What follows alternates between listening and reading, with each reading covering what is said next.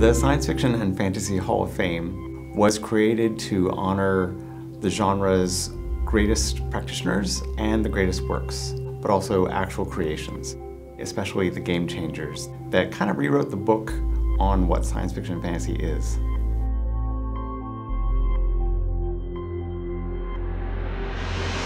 This year is also special because it's the first year that the nomination and the selection process has been open to the public. So really now, the Science Fiction and Fantasy Hall of Fame really involves the fans a lot more.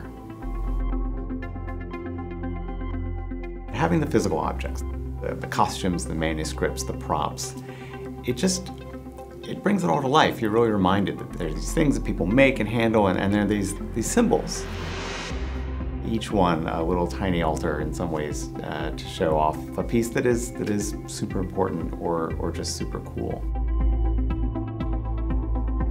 Having a Hall of Fame for science fiction and fantasy is a way both for people who love these genres to be reminded of what's so great about them and what brought them to them, but really it's a place also for discovery. And you can even take a sort of mind-reading quiz that will help you figure out what are some science fiction and fantasy works or creators that are really suited to you and your personality.